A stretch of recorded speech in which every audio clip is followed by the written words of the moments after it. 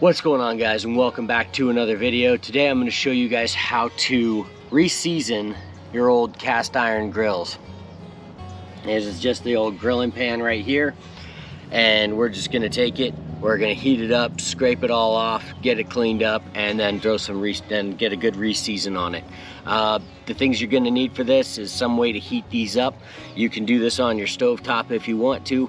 I recommend doing it outside over the grill, or if you have a double burner camp cooker or something like that to heat it up with, that's best, just because this is going to smoke and you don't want to fill your house up with smoke.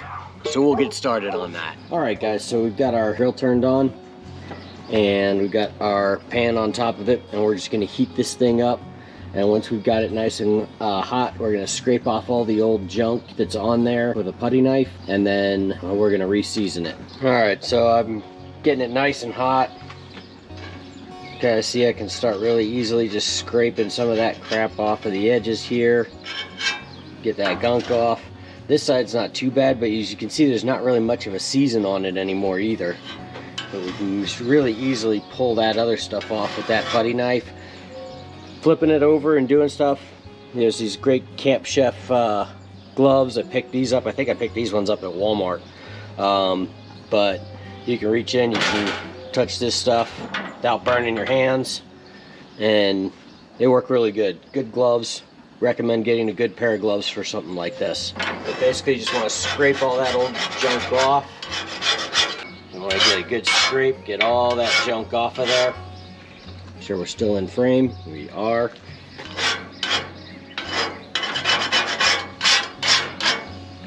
Got that side.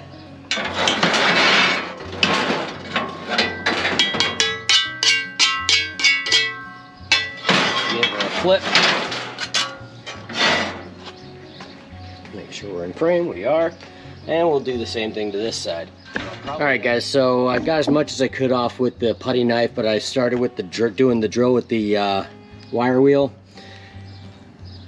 It works really well, and I just thought I'd share it with you guys real quick. But you can see, like over here, I just scraped what I could off, but it still was pretty bad, so I decided to get out the wire wheel with the drill, and all you do is turn it on.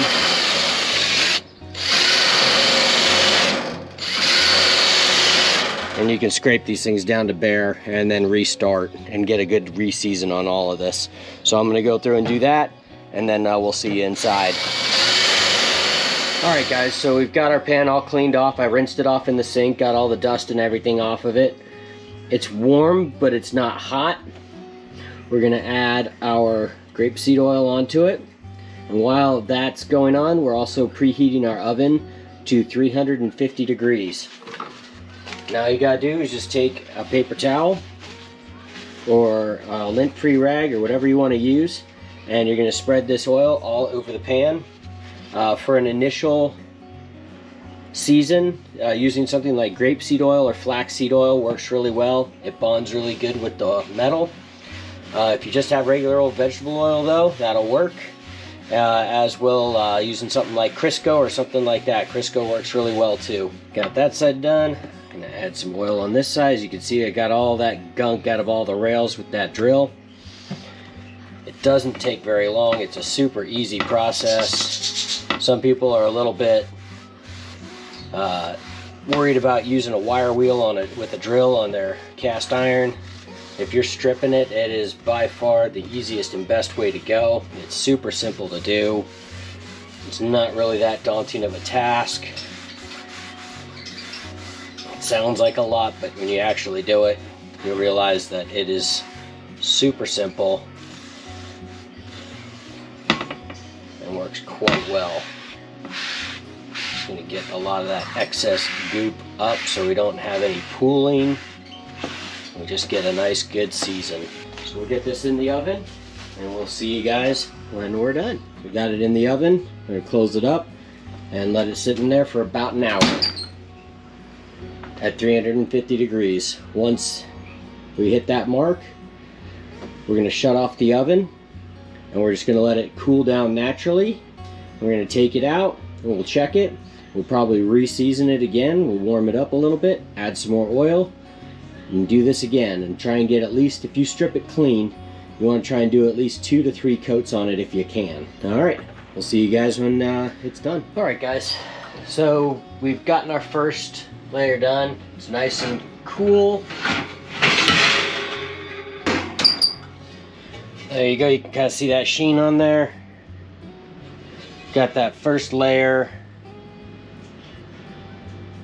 on our grill pan. I know it looks kind of orangish, but that's just the color of the oil. It's not rust. Got it all cleaned off, and we're gonna go ahead, we're gonna do this again. We're gonna put another layer on, and then we're gonna pop back in the oven at 350 degrees, let it go for an hour, and we're just gonna keep doing this. I'm gonna probably do it at least 2 more times today. Alrighty guys, there it is. That's 3 coats of season on this. It is all ready to go for our trip. Both sides looks 1,000 times better. Like I said, it's just ready to go. And like I said, this fits our Coleman stove perfectly. And keep an eye out for those future videos on how to refill those 1-pound propane containers. I'm also doing a video on how to reorganize your entire back of your van and build a shelf system for the whole back of the van. Hope you guys enjoyed the video. Hope you got some good information out of it. Hope you found it helpful.